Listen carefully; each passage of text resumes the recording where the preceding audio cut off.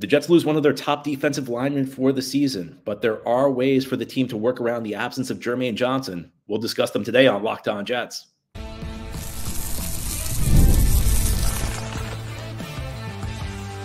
You are Locked On Jets, your daily New York Jets podcast. Part of the Locked On Podcast Network, your team every day.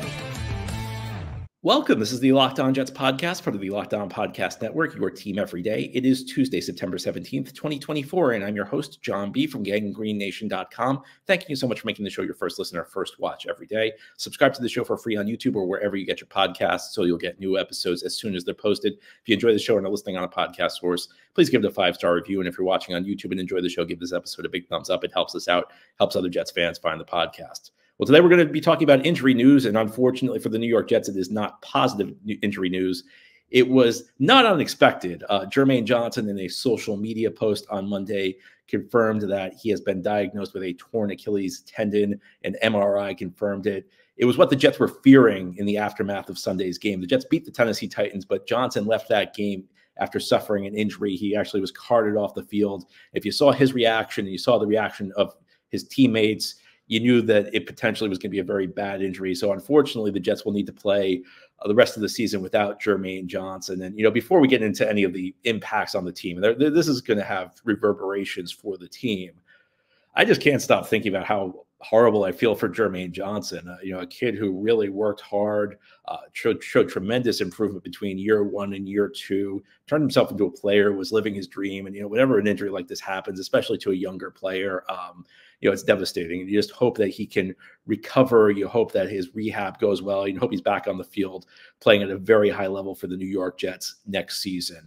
It's always tough. Football's a game where there are a lot of injuries, but especially for a player like Jermaine Johnson, who's worked so hard to get to this point. Really a tough thing to stomach. His season ending, less than 2 games into the start of it. Tough blow for him. And look, a big loss for the New York Jets. Jermaine Johnson was the one of the defensive ends who played a big role on this team last year. He was the one who came back. The Jets traded John Franklin Myers. They let Bryce Huff go to Philadelphia. And a year ago, Jermaine Johnson, he may not have been the best pass rusher. He may not have been the best run stopper on the Jets defensive line, but he may have been the most complete player. 7.5 sacks, played excellent run defense, and led the Jets among defensive ends in their snap totals. And again, this year, he was the guy who got the most snaps on the defensive line. So these snaps are now going to go to guys who are less talented, and there aren't really a lot of great options for the Jets right now. Michael Clemens has already kind of seen his snap share increase, and I don't think he's played all that well in the early going. Takk McKinley, he's Takk McKinley. I mean, I don't really know what else to say about him. Yeah, he looks great if you put him against a bunch of borderline practice squatters in the second half of preseason games, but first 2 weeks really has not looked that great. Braden McGregor has gotten some action in the early part of the season, and look, I think Braden McGregor could potentially be a good player one day, but his game needs a lot of work. Again, you put him in the preseason against borderline practice squad players, his physical talent will take over. But he's not a guy whose game is refined enough to be playing against first-team offensive linemen and have success at this point of his career. A Jets defensive end group that a year ago was very good and very deep. He's looking very thin right now. Now, Will McDonald, of course, did have the 3 sacks in that game on Sunday against Tennessee, although, let's be honest, 2 of them. One of them was of the 3 sacks. One of them came on a play where he was a spy and tackled Will Levis when Levis took off. And look, that's McDonald's job on the play. If you're the spy, your job is to make sure the quarterback can't gain anything if he runs, but that's different from being an offensive lineman. The second sack was on the play where Will Levis rolled the ball to the Jets, where McDonald, I guess because he was in the area, got credit for the sack, and I think actually got credited for a forced fumble. The third sack was good, though. The third sack, he beat his guy. But still, even if we think Will McDonald is going to be a player, there's some lack of depth right now for the Jets at the defensive end position, especially without Jermaine. And I think all eyes are now going to turn to the man who's not there, but the man who could make a big difference, and that's Haason Reddick. And I don't know that there's anything that could potentially drive the Jets to try and proactively resolve this Reddick situation faster than an injury to Jermaine Johnson. Because if you put Haason Reddick back on this defensive line, suddenly, things kind of slide into place. McDonald can be your number 2 pass rusher. Maybe you don't love Clemens, but you can live with him. You feel like Reddick can produce worth 2 guys, maybe. Suddenly it doesn't look so bad, but that's contingent on this thing on there being a solution to this thing. And I mean, it's not clear at this point that Reddick's going to settle for anything less than a long-term contract extension. I mean, the thing with Reddick is, like, I don't think Reddick's behaving very rationally right now, because I don't think a rational guy would be racking up, at this point, close to $4 million in lost money between the fines and the game checks he's not collecting. So I don't know how this resolves, but I think that, at this point, if it didn't already, it behooves the Jets to try and find a solution to this thing. But this cuts deeper. I mean, again, Jermaine plays about 70% of the snaps. We know Salah rotates guys in and out, but Jermaine plays a lot, and these are just snaps that are going to go to lower caliber players until Reddick returns. And the other aspect of this is that Jermaine's a complete player. And one of the things I've always said about Jermaine is that, I don't think he needs to be a 10 to 12 sack guy to be a very effective player. I don't think he needs to be a 10 to 12 sack guy in order to justify the late first round pick the Jets invested in him, or, they traded up. So I guess whatever, the second and third round pick they traded up to get him, because he can play the run effectively. And this Jets defense, which, the first week really struggled against the run. They were better in week 2. And, I know people are going to look at the stats. The run stats don't look so good in week 2. But take out the Will Levis scrambles, take out, the touchdown they scored on the Calvin Ridley handoff. Jets against the running backs week 2, the numbers are actually pretty good. Now, the overall numbers are skewed because Levis had some scrambles against the run, but the Jets defense actually played better against the run against Tennessee than they did against San Francisco. That said, I mean, Jermaine's a big part of the run defense. So this is a guy who's a really complete player, a guy who maybe a little, even though he made the Pro Bowl last year, maybe a little unheralded, and how important he was to making sure this defense works. And that's especially true when you don't have, John Franklin Myers on the team anymore, or Bryce Huff. Where's the pass rush going to come from? I mean, hopefully Will McDonald continues on the trajectory he showed week 2. But even then, I mean, that's Will McDonald's only one guy.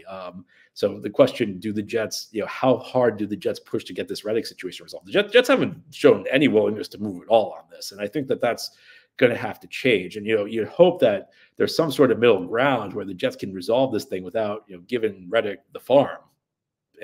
But in this situation, you'd say that on some level, this has to strengthen Hassan Reddick's hand, because the Jets right now are looking at giving a lot of snaps to the likes of Tack McKinley and Braden McGregor. One of these guys is, like McGregor, I think could at least develop into a good player, but he's not there right now. And I'm not sure it's going to happen at the time frame the Jets need it to. Tack McKinley, I mean, any snap he's getting is honestly just not going to be a very good snap right now. So, we'll see what happens with the Jets, but I do think this is an appreciable loss. I mean, I think anytime you lose a player who, first of all, eats up 70% of the snaps, but also a guy you can play on 3 downs. This is not a guy like Huff, who, Jets weren't comfortable playing on early downs, on run downs, because he doesn't play the run effectively. Is a guy who you can put out there at any point, and on early downs you can play him, you can have him set the edge, but on passing downs you can kind of kick him out wide, and you can have him play from a stand-up rush linebacker role. A tough loss, but more than anything, I think a tough loss for the Jets, but more than anything, I just feel bad for Jermaine. It's going to be a long road back. I hope he makes it, and we'll be here rooting for him in 2025. But in 2024, Jets need to figure out a way to work around his loss. And I don't like that Jets podcast. We're going to talk about how some of the guys who are already on the team could potentially help the Jets bridge the difference. And they don't all play defensive end. How did the Jets replace Jermaine Johnson without adding a defensive end? Well, I'll explain that continuing here on this Tuesday edition of Locked On Jets. Today's episode of Locked On Jets is brought to you by Hims. The only thing worse than losing your hair is waiting forever for it to grow back. That's why you need Hims, and you can start seeing your hair grow back in as little as 3 to 6 months. Hims provides access to a range of hair loss treatments that work, all from the comfort of your couch. Hims makes treating hair loss simple with doctor-trusted treatment options and clinically proven ingredients that can regrow hair in as little as 3 to 6 months. They offer personalized chewable oral spray and serum treatment options so you can find what works best for you. The process is simple and 100% online. Just answer a few questions and a medical provider will determine if the treatment is right for you. And if prescribed, your treatment will be sent directly to your door. Start your free online visit today at hims.com/LockedOnNFL. That's HIMS.com/LockedOnNFL for your personalized hair treatment options. hims.com/LockedOnNFL. Results vary based on studies of topical and oral minoxidil. Prescription products require an online consultation with a healthcare provider who will determine if a prescription is appropriate. Restrictions apply. See website for full details and important safety information. Thank you so much for making Locked On Jets your first listener, first watch every day. Big shout out to you, everydayers. This is a daily podcast covering the New York Jets with new episodes each day through the week, Monday through Friday. Unfortunately, today we're talking about an injury. The Jets have lost defensive end Jermaine Johnson for the season. Johnson confirmed in a social media post on Monday that he has suffered a torn Achilles. MRI confirmed it. It's what the Jets feared after the game Sunday, after he was carted off the field in their win over the Tennessee Titans. And Johnson's a very important player for this team. The top defensive end on the team with Hassan Reddick out. Now the Jets will need to figure out how to navigate life without a premium player at a premium position. Now, one way they can do it is, by improving the defensive end position. And that could be, internally with Will McDonald continuing to produce after a 3-sack game on Sunday. It also could be, figuring out a way to get Hassan Reddick onto this team. I mean, you just wonder when Reddick is going to show up, if he is going to show up. If he does, that goes a long way towards bridging the issues, at least with the pass rush that you lose with Jermaine out. But I think that some of the way you replace Jermaine is just internally, and it's not all at the defensive end position. If you ever saw the movie Moneyball, the Oakland A's lost Jason Giambi, who was at that point one of the star first basemen in baseball. And they had a team meeting in the offseason. They talked about replacing Giambi. And the point that they made was, look, we're not going to replace him by just adding another first baseman. We need to improve other spots as well. And combined, if we improve all the other spots, maybe we can replace his production in the aggregate. And I think about that when we discuss how the Jets, work around losing Jermaine Johnson, because, Reddick could show up, but if Reddick doesn't show up, those defensive end snaps, a lot of them are going to go to guys like Tack McKinley and Brady McGregor. And frankly, those guys aren't going to play at the level of Jermaine. So one way you work around is just the other areas play better. And the Jets have two guys who are first team All-Pro talents on this defense, and neither of them have played very well so far this season. Quinnen Williams has not looked like Quinnen Williams to this point in the year. And I guess you look at this from glasses half empty standpoint, that Quinnen Williams hasn't played that well, but you look at it from the glasses half full standpoint, is that he's very likely to bounce back. This is a guy who's been a top-notch player the last 2 years, one of the top defensive tackles in the league the last 2 years.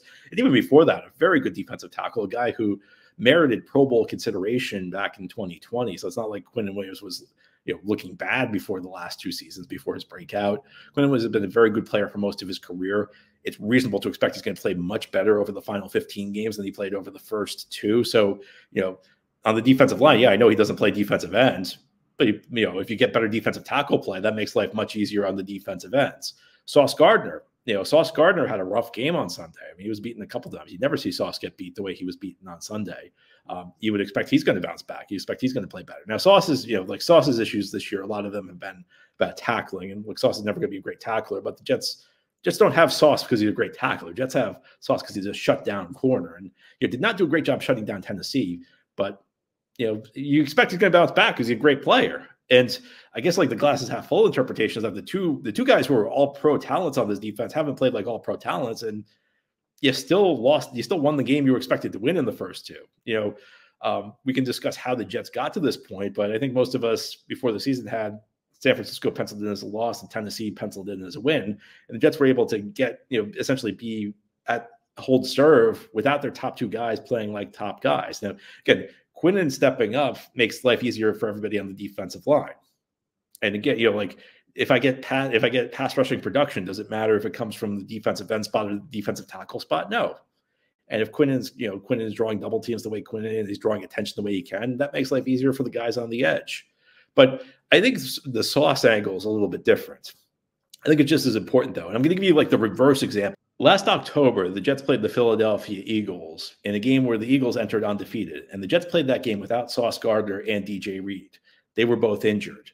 Nobody gave the Jets much of a chance. The high-powered Eagles offense against the Jets defense without their top 2 corners. The Jets not only won that game, they won that game because of their defense. The defense absolutely stifled the Eagles all day long. And the reason was the pass rush. The pass rush allowed the Jets to play Brandon Echols and Bryce Hall and survive, not just survive, but thrive on the defensive side of the ball. So that might be a weird example to bring up in the context of the Jets losing, their best pass rushing defensive end currently on the roster. But the point is that the relationship between the pass rush and the coverage units are connected. And I think one of the things I've liked about the way the Jets have been built the last couple of years, that they've been strong in both areas. so they can withstand a hit. If one takes a hit, the other can help cover the difference.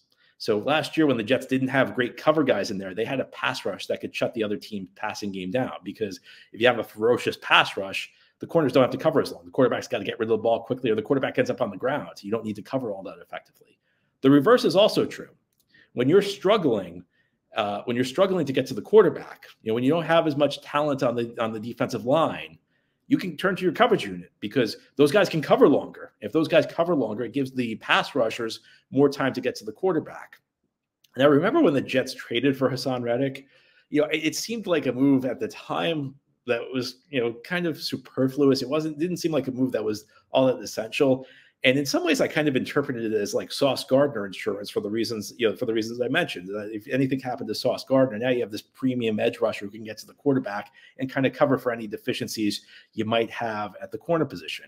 Well, the reverse is also true. Sauce Gardner and DJ Reed and Michael Carter II, these guys are kind of insurance against anything that happens to your pass rush. And the Jets now can lean on the coverage a little bit more. And I still think the defense can hold up effectively. It's the nice thing about it. I've said this, I can't count how many times I've said this over the last 3 years, but if there are two spots you want to be good at on the NFL on the defensive side of the ball, the defensive line and its corner, because this is very much a passing league. And of course, look, I'd rather play the run effectively than play the run poorly. And there is a limit. I mean, look, if you play the run the way the Jets did against San Francisco, it's going to be a problem. But one thing that's clear, if you look at the statistics in recent years, is that there's a much stronger correlation between passing and shutting down the pass and winning than there is between shutting down the run and running and winning. The teams that throw the ball well and stop the pass effectively, much more likely to win than the teams that run the ball effectively and stop the run effectively. And the two ways you do that are getting after the quarterback and covering. Now, in an ideal world, you have both of them. And I think one of the reasons the Jets defense has been so special the last couple of years is they've been able to do both effectively. They've been able to get after the quarterback and they've been able to cover. But if you have one really strong, if you can do one of these really strong of the two, you still have a shot. You still can play defense very effectively. So Jets have the talent, even if it's not all the defensive end position. Now, again, like Will McDonald stepping up would help. This Reddick situation getting resolved would help. But even if those things don't happen, the Jets have pieces elsewhere that can help kind of compensate, make up the difference. So it's not all going to be at the defensive end position. Some of it's going to be Quinnen Williams stepping up, and some of it's going to be just we're going to lean on the corners. And one way you lean on the corners, maybe you change the scheme a little bit. There's another way the Jets can help out their pass rush without Jermaine Johnson, and it requires them to trust their corners. We'll talk about that more as we continue here on this Tuesday edition of Locked On Jets.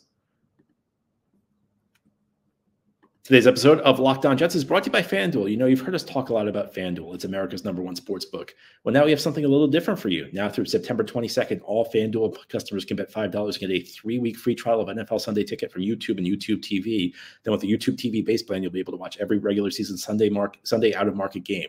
All you need is a Google account and a current form of payment, and you can cancel anytime. Then we know the Jets played Thursday Night Football this week. That means your Sunday's open. Do you really want to have to depend on Fox and CBS to show you the games they choose? You probably want to watch your own game. You want to choose which game you want to watch. And NFL Sunday Ticket on YouTube and YouTube TV is the place to get it. And again, on FanDuel, a $5 bet gets you a 3-week free trial. Jets currently 6.5-point favorites over New England on FanDuel. So put some money down on the Jets, win, and enjoy the games, whichever game you want to watch this Sunday on YouTube and YouTube TV, watching NFL Sunday Ticket. Just go to FanDuel.com. Download America's #1 sportsbook. This is the Locked On Jets podcast here on this Tuesday. We're talking about the Jets losing Jermaine Johnson for the season. Some bad injury news the team received on Monday. They lose the Pro Bowl defensive end for the year with a torn Achilles tendon. But there are ways for the Jets to work around it. We've been discussing on the show. Some of them involve the defensive end position, maybe getting the guy you traded for into the lineup, Hassan Reddick. Maybe it's the first-round pick from a year ago, Will McDonald stepping up after a 3-sack game. And then there are other guys who can step up. Jets can maybe lean on their corners a little bit more, as we discussed in the last segment. Well, one of the ways the Jets can lean on their corners more is schematic. And we know that Robert Saleh, in an ideal world, doesn't like to blitz a lot. Jets had the second lowest blitz rate in the NFL a year ago.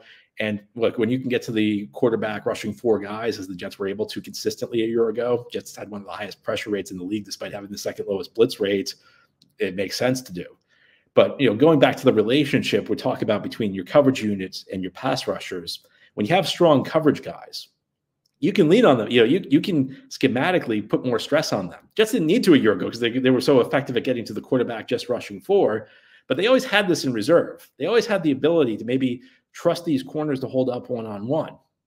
Sauce Gardner, DJ Reed, Michael Carter II. This is the top corner trio in the league. Now, maybe it hasn't looked like it so far the early part of the season.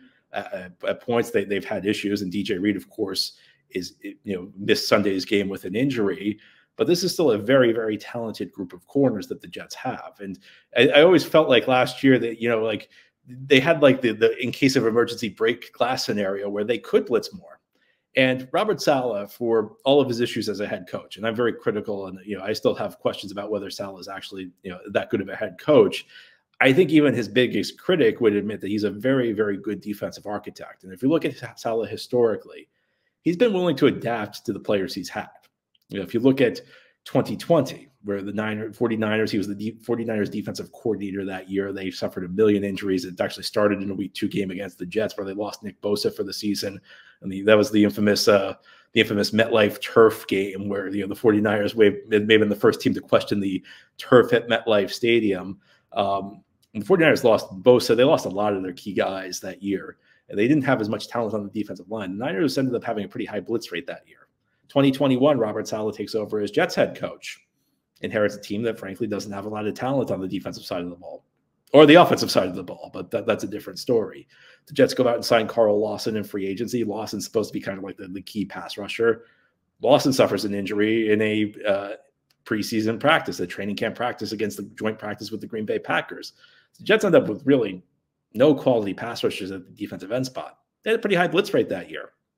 Then the Jets start adding pass rushers. They start bringing in guys in 2022. Bryce Huff starts emerging. John Franklin Myers emerges. Jermaine Johnson gets drafted. So Quinnen Williams has his breakout season. Suddenly the Jets don't need to blitz so much. 2022, 2023, they don't blitz a lot. But the option is there. And if the Jets have issues with rushing the passer, and this is something that, even with Jermaine may have been an issue because, again, you still don't have Reddick at this point. I think this was something that was always on the table for the Jets. And it's something Saleh has shown himself willing to do, is that Saleh is not, and this is one of the things I think coaches have a big issue with in the NFL. I think there are some coaches who are just so set in their scheme that they're going to run things how they want to run it no matter what. Adam Gase was like the ultimate example of this. Didn't matter what players he had. Adam Gase was going to run things the Adam Gase way on offense. And that's one of the reasons his offense did not work without Peyton Manning. Saleh clearly has a way he prefers to run his team on the defensive side of the ball. Clearly, he would like a robust four-man pass rush, 4 ferocious pass rushers who he can send at the quarterback nonstop and play coverage in the back of the defense. But he also has shown a willingness to acknowledge when he doesn't have that. And even in 2021, when the Jets really didn't have corners, he was still willing to blitz a lot. He was willing to leave his corners on an island, even when they were, Bryce Hall and Brandon Echols.